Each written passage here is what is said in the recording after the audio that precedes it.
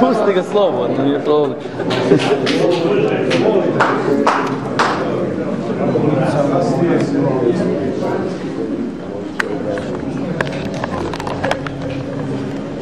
Ovako je, ja ću da vas pozdravim, znači ispred organizatora ove izložbe, ispred opštine, apsolutno je regionalni karakter. Drago mi je, iznenađen sam da su ovi umetnici i gosti sa strane potpunuli ovaj skup, s obzirom da je ovaj grad inače poznat onako da se slabo odaziva na ovakve skupove, za razliku od ovih skupova Europa i Tombula pucaju svom snagom. Ova izložba je pre 10-ak dana bila otvorena odnosno postavljena u Kosjeriću. Ja se ovom priliku, znači, posebno zahvaljujem i mom kolegi Milanu Keleuvi koji je, znači, sabrao sve ove umetnike i napravio to najprije u Kosjeriću, a sada, evo, izložba je ovde. Nadam se da će posle ove postavke naći svoje mjesto u nekom trećem gradu. Izložbu u Kosjeriću je otvorio akademski slikar Obrad Jovanović. Ja ću vam samo par rečenica koje inače imate u katalogu pročitati. Rekao je Obrad da živimo u vremenu kad se pojam umetnosti sveo na fenomen preživljavanja i umeće prevare. Živimo u magiji i opseni megalopolisa i velikih brojeva. Ima li uopšte u ovom vremenu i sistemu mesta za običnog sanjara ili intimnu ispovest? Ima li među nama slugu ili su oko nas samo sudije i dželati?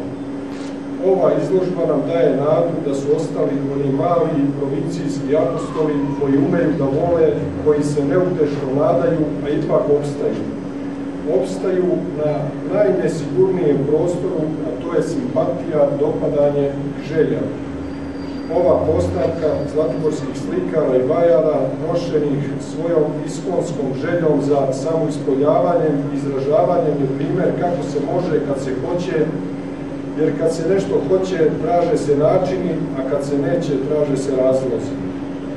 Ovdje su sakupljeni i hiperrealisti, i intimisti, i ekspresionisti, i apstraktni slikari i vajari koji čine jedan jasan presek zlatiborske umetničke scene, intimnu družinu tih ispovednika tame. Tako je govorio Obrad Jovanović, a evo večeras, da bismo potpunili ovu malu ceremoniju otvaranja, sa nama su mlade snage koje nam daju nade da ćemo imati malo više i lepote i svetlosti u danima pred nama. Tu su Tanja, Milan i Boris i oni će nam znači sa dve svoje muzičke numere završati ovu reč. Izvolite.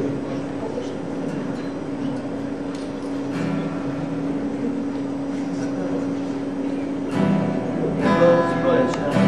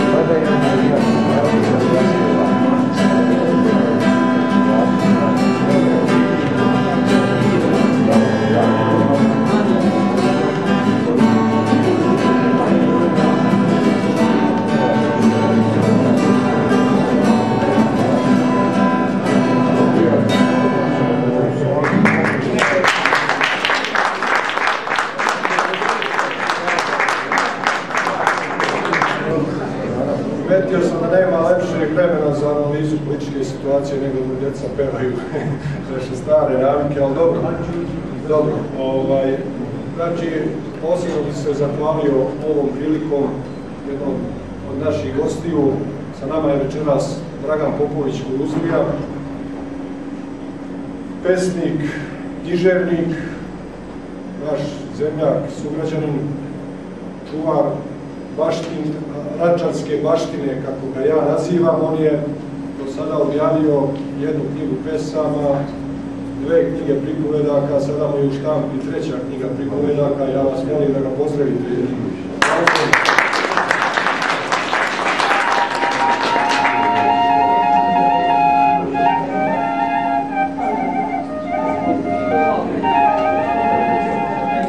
Dobar ti dan, moj rodni kraju, radosti i tugo moja golema. Dan dobar velim jer pred ovolikom lepotom i svetlošću, uhvaćenom u ramove i oblike i najcrnja dama okamenjena i začarana zastane. Ja srećnik što dušom gledam, pozdravljam vas srećnike kojima umetnost uspeva sive tonove stvarnosti obojiti u plavo. Pozdravljam i vas umetnike, večite sanjare, što kičicom i pletom umete da ljudima radost donesete. Neka je što više ovakvih izložbi, jer gdje god čovjek da se nađe među ovakvim slikama, nalazi se u srcu svog rodnog kraja. Hvala vam Bože.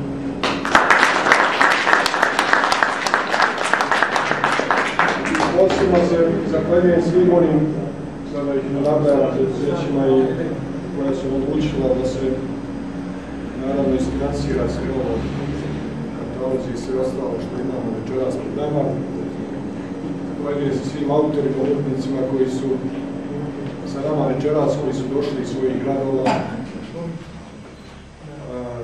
Svima vama koji ste večeras tu. Izložba je i prodajnog karaktera, znači, ali morat ćete vaše interesovanja da usmerite prema onim umetnicima, znači pojedinačno nemamo neki cenovnik, znači koga interesuju cene, kupovina eventualno mora se informisati od umetnika, znači možemo vas povezati sa onima koji vas zanimaju. Još jedna hvala, izložba je otvorena narednih 10 dana od 6 do 9.